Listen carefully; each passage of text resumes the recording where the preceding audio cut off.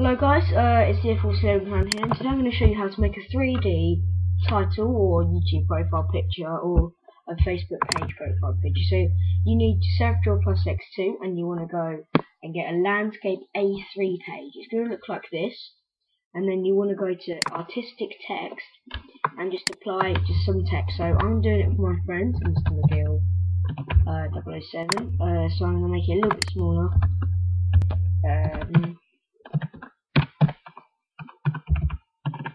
And then you're going to want to choose your font now. So let's say I'm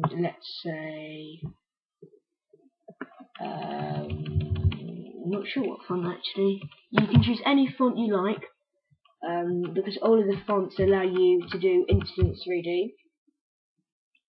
I'm going to choose this one, and then you're going to come to the colour wheel and choose your colour that you want. So I'm going to have blue, and then you're going to go right click to instant 3D, and it's going to appear like this, and you can drag it into where you want it and just let it come up again.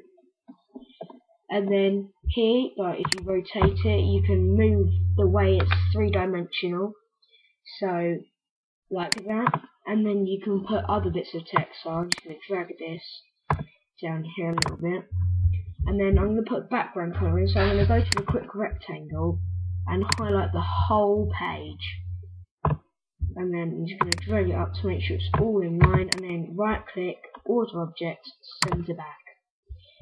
So, and then I'm going to go to fill tool, and then fill, and then I'm going to choose what colour I want as my background colour. So I'm going to have red, and then I'm going to get some more text and put it in the bottom left hand corner, if it wants to work. Right there, and then I'm going to put,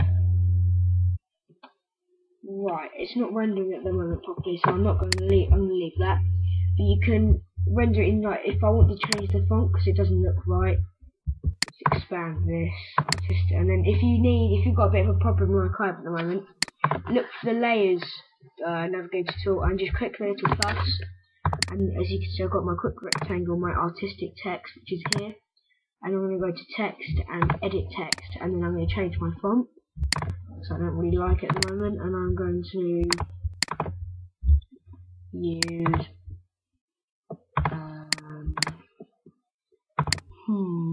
I'm going to use Comic Sans comic. I'm actually going to use Calibri.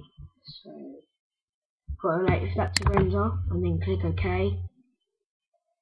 and then there you go. So this is a basic one, which is not going to be Mr. McGill 007's final one, but I'm just going to go, once you finish with it, you're going to go to File, Export as Image,